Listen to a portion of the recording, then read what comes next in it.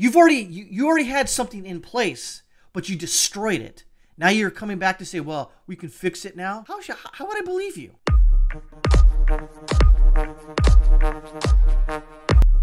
After May 31st of 2020, when all the riots happened and the George Floyd thing happened, this piece of human trash, Mayor Frey of Minneapolis, he got with his council members and they defunded the police.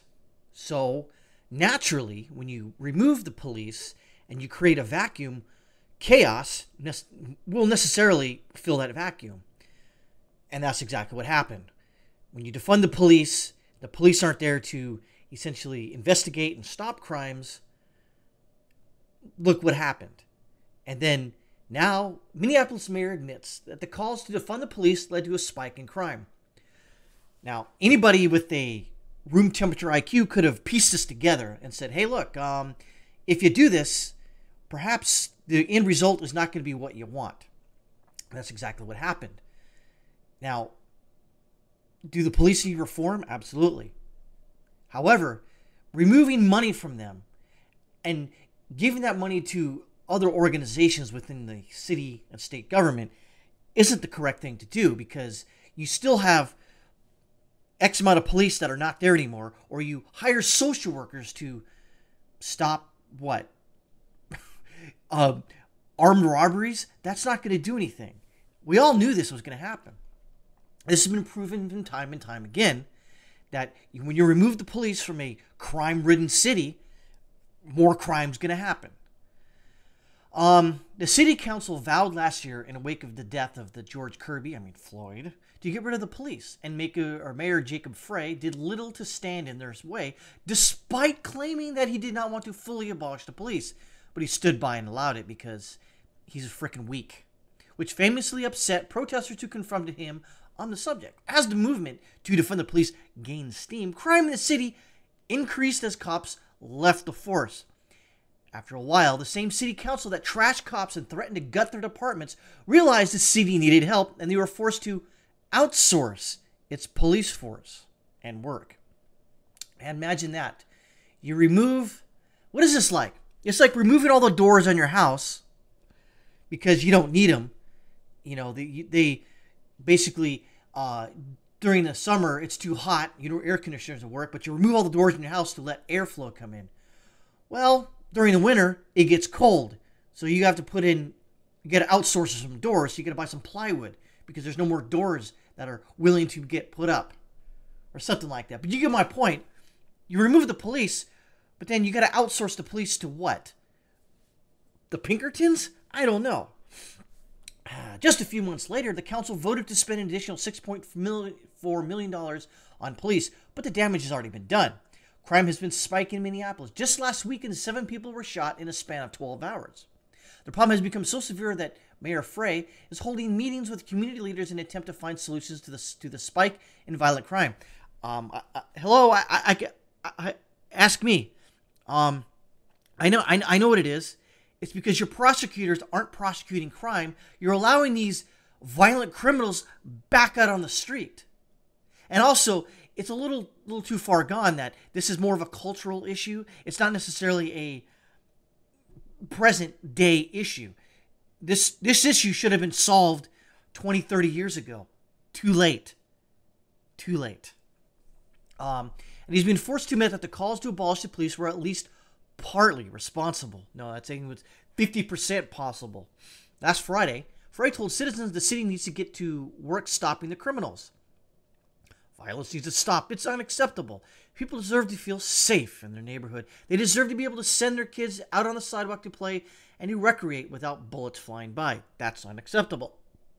We should be holding those perpetrators accountable. Again, but you got prosecutors that are going after cops that aren't necessarily at fault for, let's say, the George Floyd incident. Maybe partly, but not 100% at fault. Do you think the cops really want to go in these areas to uphold the law, knowing full well that the city government doesn't have their back? Would you take a call if you're a police officer that says, oh, there's 2 people trying to stab each other? Nope. Sorry, my car broke down. Can't help. I wouldn't do it. There's no freaking way I would do it. I'd quit my job and move somewhere else and become a sheriff of a small town. He added that the city currently doesn't have enough officers to respond to the city's crime needs, and he hopes city council members will actually try to work with Police Chief Madaria Arredondo. Right. It's going to take very comprehensive effort, Frey said. Yes, it includes safety beyond policing. Ah, there you go. There you go. Safety beyond policing. All right. What? Like I said, are you going to have mediators go out on calls for armed robbery? That's not going to do anything. It's the yeah. I'm calling all the council members to try to work with him as well. But at least one community leader, Pastor Dale Hume, was not going to let the city's leadership off the hook easily, and made sure to let Frey know that the anti-police rhetoric coming from the city council played a role in the spike of crime. Of course it did. Do people who think that the easy solution to this is defund the police, when you live here and something like this happens, you obviously see that is not the solution. And of course it's not. Frey said he agrees. It's just the reality of the solution, you know. When you make a big overarching statements that we're going to defund or abolish and dismantle the police department and get rid of all the officers, there's an impact to that. Yeah, because criminals think, hey, what are they going to do? They can't stop me. I could rob this liquor store, do the Duwatuzi, dance around for 20 minutes, and then leave. The cops will still won't even be there. He added that we need accountability and a culture shift within our department, and we need police. Oh, now he's saying it. Now he's trying to get to work. But then he let the city council just sort of run roughshod. That's called poor leadership, when he could have stepped in and said, hey, snap out of it. You know, yes, we have problems, but defunding the police and getting rid of police officers is only going to result in more crime. But he didn't do that. That's because Mayor Frey is a weak person, a weak man, and a weak mayor. He is weak, if not incompetent.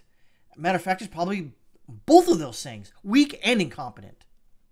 According to WCCO, the mayor intends to release a new plan this week that includes increased public safety and police accountability. Now I would agree with the police accountability, which makes sense, like removing qualified immunity. That makes sense. You already had something in place, but you destroyed it. Now you're coming back to say, well, we can fix it now. How would I believe you? I don't believe you. There's no way in hell. In conclusion, defunding the police wasn't going to help things. It actually made things worse. Now, I do admit police need more accountability, and there needs to be more training for them to deal with people like George Floyd who are high as balls on fentanyl, who don't want to comply. There needs to be another way of handling that situation, perhaps more officers at the scene. But then again, that's just me Monday morning quarterbacking this. But at least I'm giving some options here. He's not giving options. He's just saying accountability and more police. Well, you already had more police. You done fucked up. Remove the police. And then you're like, well, we messed up. We need more police. Do you understand? It requires a lot of time and effort to hire more police that you let go or were fired or they retired early because they didn't want to deal with their shit. Now you're saying, oh, now we're here to fix it? No. What we need in Minneapolis and even Minnesota is do this thing called stop voting for goddamn Democrats and liberals and socialists and communists and Marxists. What do you think is happening when you vote for a weak Democrat piece of shit like Jacob Frey? What do you think is going to happen? Oh yeah, that's right. We already see what happens. How about you do something crazy and start voting in Republicans or Libertarians? It can't get any worse. It only could get better. But that requires the culture of Minneapolis, the culture of Minnesota to change. And I hate to say it, but it ain't going to happen. More of this is going to continue. More of this incompetence is going to continue. Why? Because you keep voting for socialists and communists in Minneapolis and Minnesota.